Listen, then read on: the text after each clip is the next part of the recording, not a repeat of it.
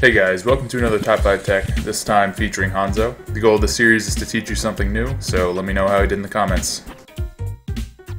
Number 1 is to almost always aim for the middle dot. Every Hanzo I see only uses the top dot to aim. They aim up from it, hence they're still focusing on it to compensate for the fall. The better thing to do most of the time, as I'm assuming most of the time you'd be in a sniping position, is to aim for the middle dot. It's a much more accurate representation of where the arrow will land, rather than focusing on the top dot and trying to compensate for it. This will definitely increase the amount of headshots that you receive, especially since the head's hitbox on every character is proportionally very large, so even if you would have overshot their head using this technique, it will probably still connect.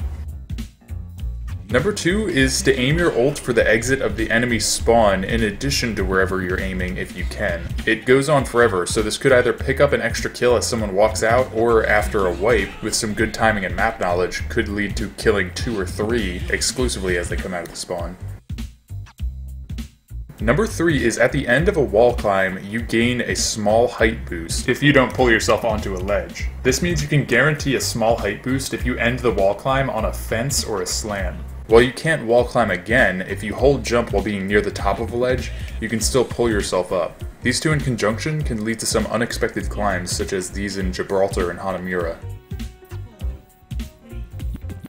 Number 4, climb stalling. This is where, in a position of extreme danger where you're likely to die, you climb up the nearest wall to make it harder for the enemy. This does more than make it annoying for them. It makes Reinhardt have to wait, and others shift focus so their LOS is away from your team. When you force them to look up, it becomes a good opportunity for your team to pick up some kills, and while you're not likely to live, it's significantly better than dealing some damage that they're likely to heal and dying. In a completely optimal situation, such as one where you turned a corner, the enemy would lose sight of you altogether, not suspecting that you climbed up.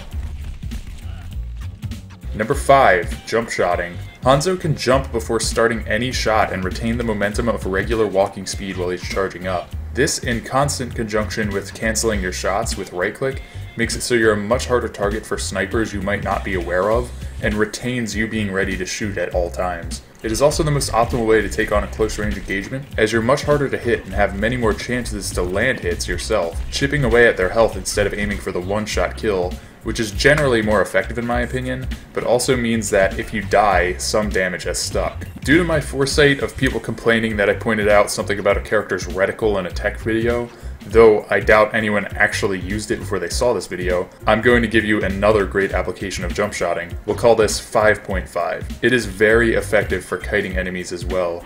Increasing your sensitivity helps for this. If you face the opposite direction than your opponent, walk, jump, turn around and shoot, and repeat. It allows you to kite enemies at walking speed, allows for some evasive maneuvering, and potentially allows you to make it to your team in a dire situation.